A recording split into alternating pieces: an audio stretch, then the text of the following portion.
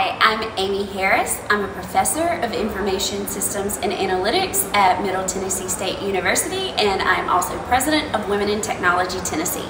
As a professor, the most amazing part of the job is that I get to teach students and introduce them to something that I love very much, which is information systems and analytics, which is not something that I even knew what those words meant as a kid. But as I learned more about it, really fell in love with it. You get to ask questions of the real world and answer them with data and be able to make recommendations to people for how the real world can be made better with the data that you're working with. An example would be the research that we do on the tech workforce here in Middle Tennessee.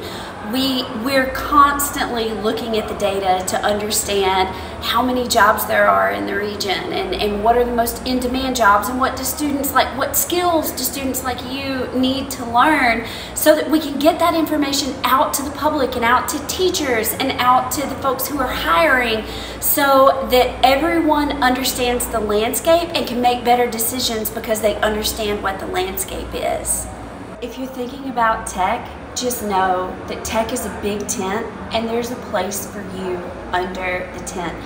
I didn't know anything about tech. I didn't know anything about software development when I was in high school. I double majored in music and communications in undergrad. It wasn't until I got out and worked for a few years and had very great mentoring that I found my way into tech. But I love it and I wouldn't change a thing about it. Learn about yourself, learn about the options that are available, and find what's best for you. And if you do, you will always be happy, you will be successful, and in tech, you will have a wonderful life.